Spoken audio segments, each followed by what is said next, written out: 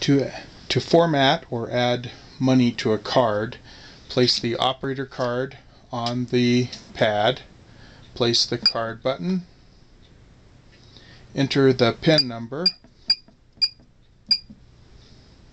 and then select number 1 to add money to a card. It says put the customer's card on the pad, so you take that off. You put the customer's card on the pad. It sees it's a new card, and it says enter the card number. Card number's on the card, and this one is 1140.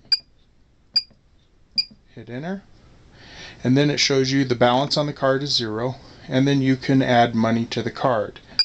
You can add $10. Use the card button for the decimal if you wish.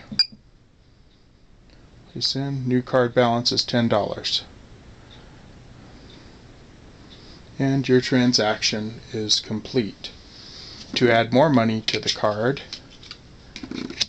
take your card, press card button, 1, 2, 3, 4, enter, add money to the card.